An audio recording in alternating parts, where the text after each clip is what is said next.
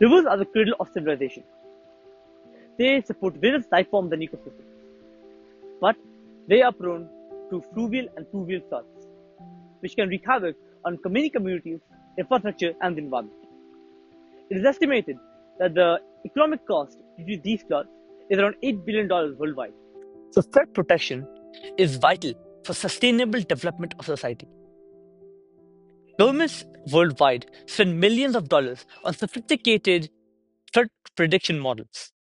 They rely on expensive sensors, gauges, and monitoring towers, which measure the water level, the velocity, and stream flow of the rivers.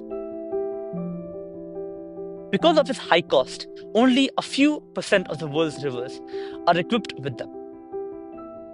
And this is a problem.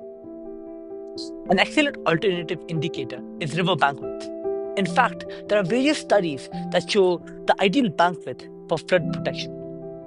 But to use it, we need to monitor it along the entire course of the river.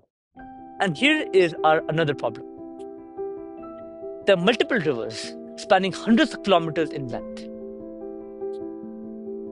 To simultaneously monitor all of them is either going to be very impractical or very costly.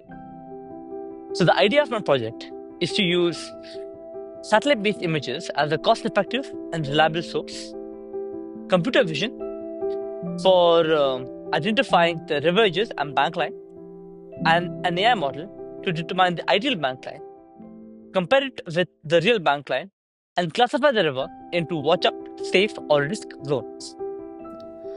For developing the solution, I'll divide the process into 3 steps. Step 1 for source selection, where we explored various layers of ArcGIS maps and Google Maps to find the image with well-defined bank lines, clear contrast, and minimum noise. We finally settled for a default layer of Google Maps as our source.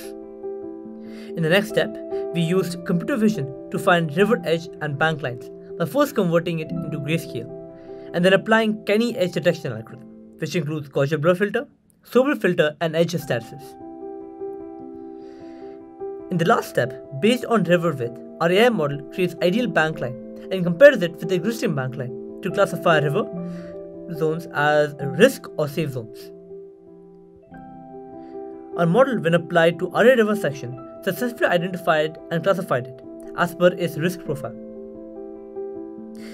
As next steps, I would like to build an AI application on this model that links all images of the river section to create a single continuous view of the entire river and estimate time to disaster based on rate of change of river bank width.